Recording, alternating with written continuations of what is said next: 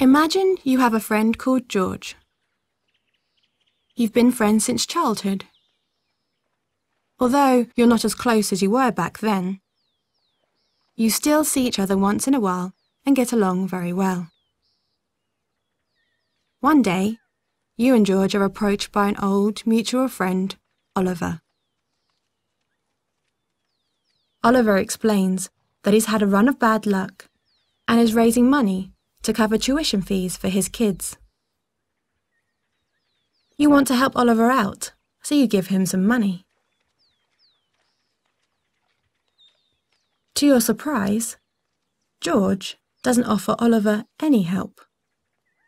You try to persuade him, but it's no use.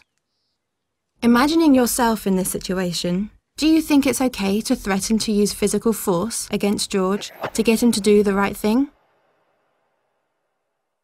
Now imagine a slightly different situation. This time, a group of your friends take a vote. 6 out of 10 are in favour of threatening George to get him to help Oliver. Does this democratic process make it okay to threaten George?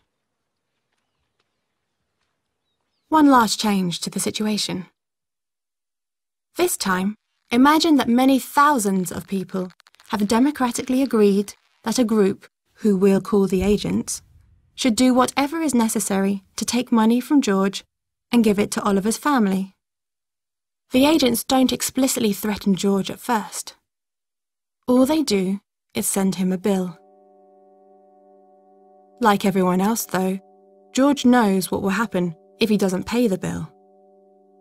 First, he'll get more letters demanding payment, and the bill will get bigger. Eventually, if he still doesn't pay, agents with guns will break into his house and take him away against his will. Almost everyone pays the bills without protest. They know that agents are prepared to use as much force as necessary to overpower you if you resist. Do you think it's acceptable for the agents to threaten violence against George if he doesn't give his money towards helping Oliver's family? If we approve of state programs that redistribute wealth, we must also approve of threats of violence made against peaceful individuals, because this is how the funds are collected.